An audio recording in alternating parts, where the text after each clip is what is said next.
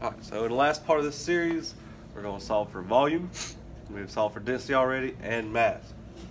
So we're told to find the volume when given 90 grams. So grams tells us this is our mass. And 2 grams per mil, we have both a mass and a volume unit here, so we know that is our density unit. So we're going to plug that into our formula. Alright, our density is 2 grams per mil. Our mass is 90 grams, and we do not know what the volume is. We must solve for the volume. Kind of the easiest thing to do in this situation is to cross multiply.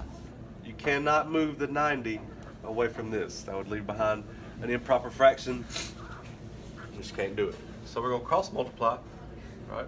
So this over here is essentially 1 milliliter on bottom. So we're going to cross multiply. All right, we're going to get 2 grams times V equals 90 grams times milliliter. All right. So our variable is still not by itself, so we must continue. All right, so we're going to do the opposite action here. We're going to divide both sides by 2 grams. All right. This cancels, it becomes 1. Our grams cancel here. All right. So now we have V equals 90 milliliters divided by 2. So V, our volume, is 45 liters.